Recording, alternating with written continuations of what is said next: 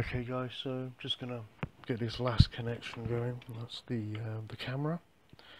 So we got the camera connection. Got a bit of 5 volt.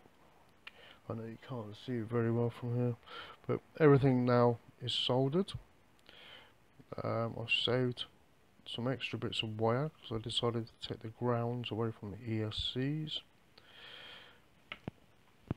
And all I'm going to do now is just pop this camera connection back on. So, but those little wires are pretty much all where they're supposed to be. It's going to be simple enough just to tap that on. And there we go.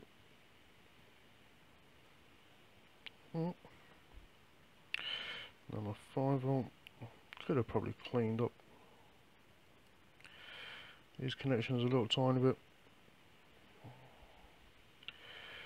Oh, sorry, that's not. Can't seem to get my hands and my eyes coordinating in the same way. So there we go. We get the cam on there.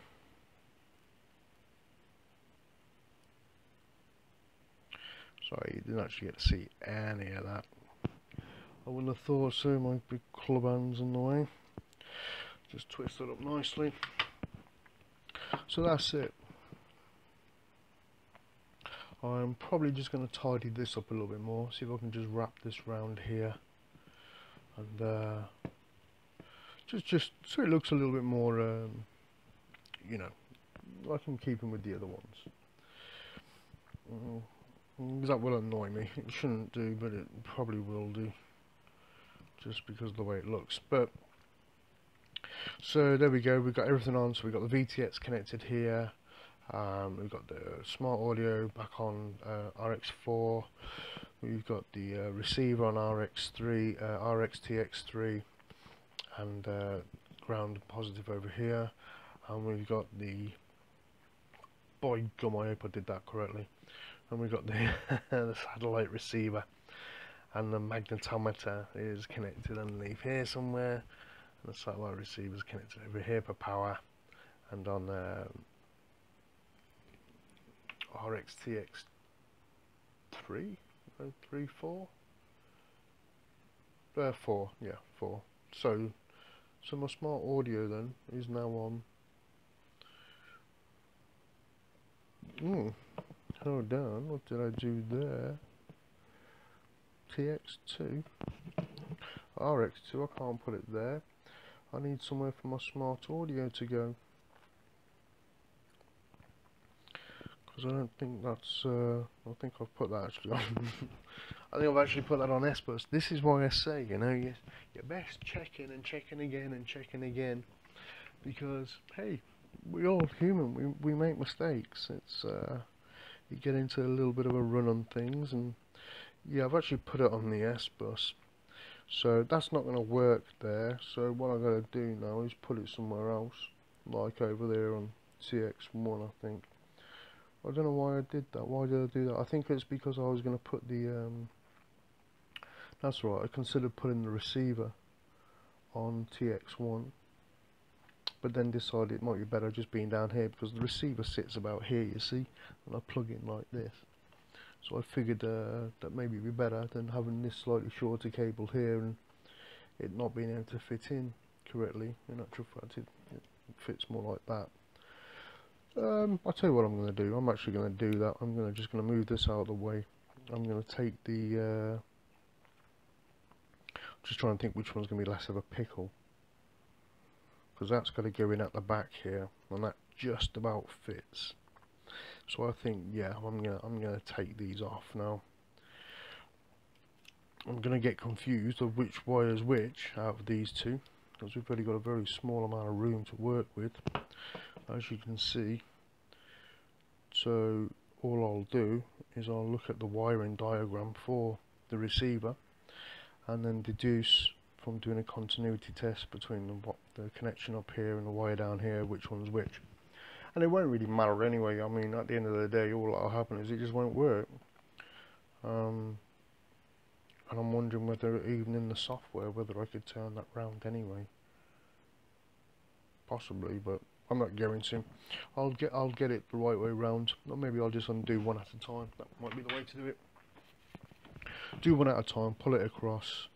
Hopefully it's all going to fit. If it doesn't, then I've made a bit of a boo-boo, but that's, you know, hey man, that's life.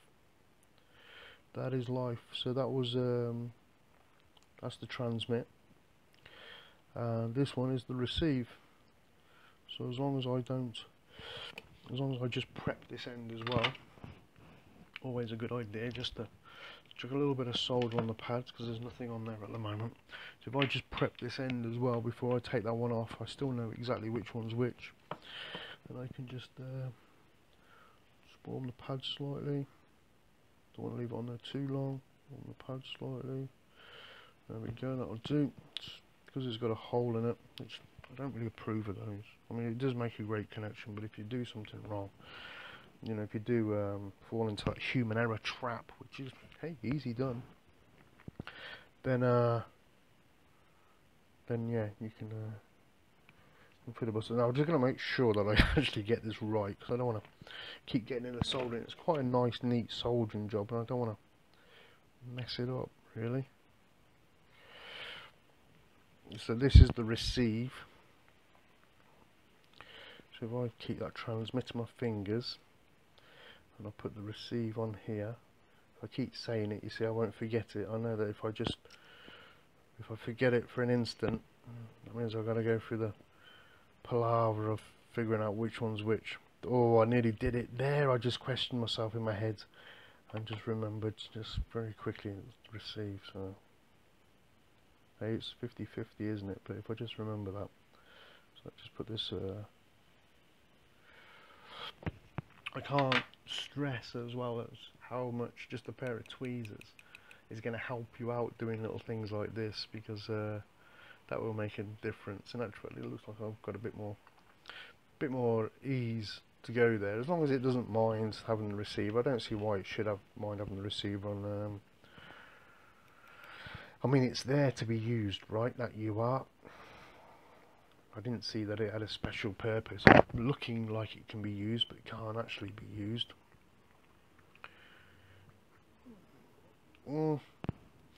There's transmit. I wonder if, because there's a TX5 there as well. But I mean, that's going to be no good to me at the moment.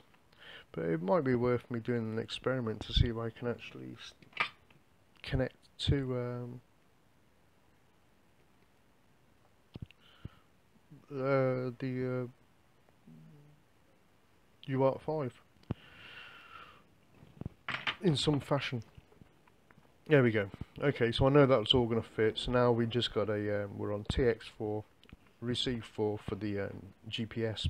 We're on 3, TX3 for the smart audio, and now we're on TX and RX1 for the receiver. But there are the pads there for RX5 and TX5 and a DAC. Alright, we've, even though it doesn't look like that one's connected on the 5V up to the board, of course I've done it underneath, so I can still get in a chip as well without having the cables coming out the outside. I much prefer them when they're in the inside. This one here I've got no choice about, but the rest of it is all on the inside, so I do like that. And of course, you know, the ones that are going off outside, that's not the case, of course. Let me just make sure I can plug that camera in. Probably better off if I put it in the right way around. There we go. Now this is because I was going to just have a little go out the other night. It's a night vision camera. It's the Night Eagle. And I was just going to take it outside and have a little look because it was really, really dark. I've done it before, but I just wanted to play around a little bit. I didn't actually go out. I had a couple of beers and fell asleep on the settee.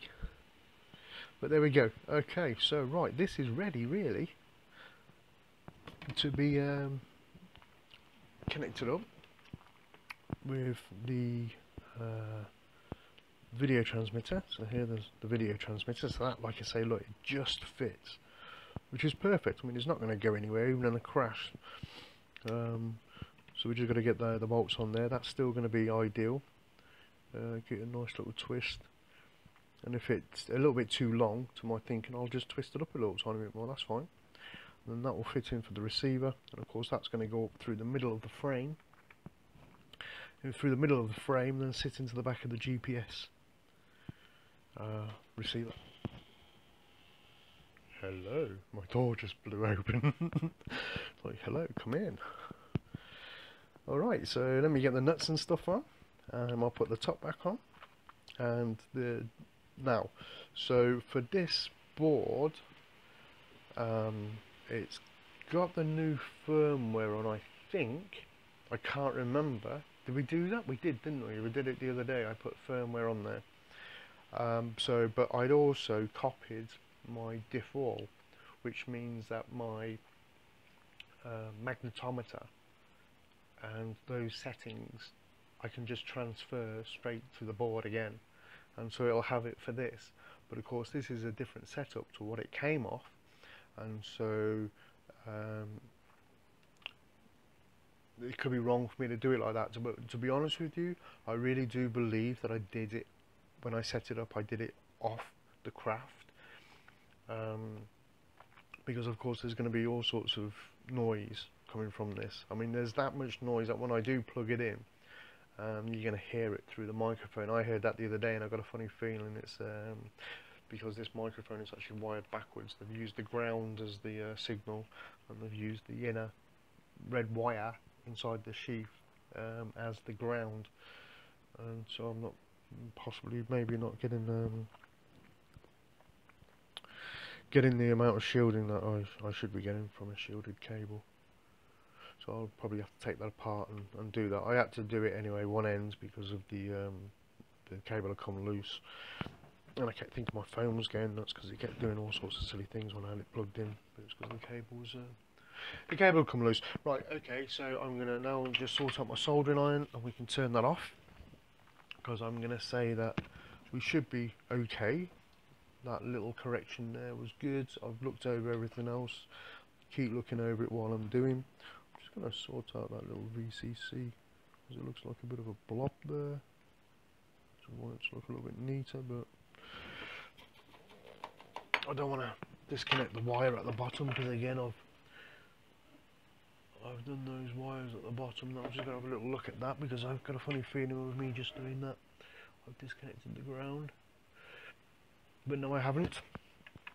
It's quite small of me seeing that. I got a message from my opticians telling me my glasses are ready to go and get. So that's going to be fantastic. No, that's not exactly true actually, because you can't just go in there and get them these days. You've got to set up an appointment to go in there and get them, because of the old Kung Flu. And so I was going to stick a nice bit of, I don't know if you can see that on there, but there's a nice bit of solder on there, just so I know when it goes in, it switches off, the air's not going to get to it and start gnarling up my tip. Alright, okay guys, so what I'm going to do now is I'm going to go away, because I do need to get something to eat. I've not eaten this morning, so I do need to get something to eat, and I'm going to come back when I put the nuts on, and I'll put the top on. And then we're going to see about positioning the GPS. Well, it can only go basically where I want it to, which is right above the stack. I want it to go because this is central, so I want it to be as central as possible. But that's what we got so far.